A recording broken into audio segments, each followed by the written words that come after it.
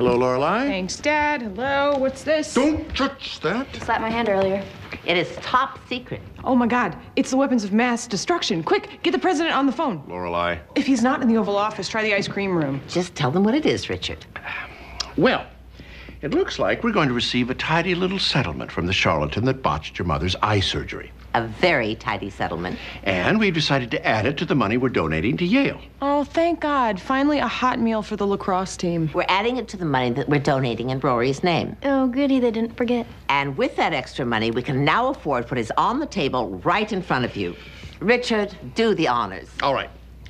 Miss Rory Gilmore, may I present your building? What? Your science building. On the QT, a friend of mine who knows the architect snagged the model for me. It's a beaut, isn't it? Built perfectly to scale. Very sleek. And there's plenty of wall space inside for a portrait. Of who? Of you. And look right here. My friend attached a placard to the front of the building. The Rory Gilmore Astronomy Building. Grandpa. We're going to start construction this summer, so it should be up and running by Christmas. Is this the actual lettering? I mean, is this the scale? I don't know. Although the style is very dignified. I'm sure we can request this lettering if you like. It's your building, so why not? Because the lettering would be 30 feet high. Well, honey, it's the Astronomy Building. You have to be able to see it from space. I don't know whether it's to scale. Well, is there someone we can call to check? Relax, Rory. She's so modest.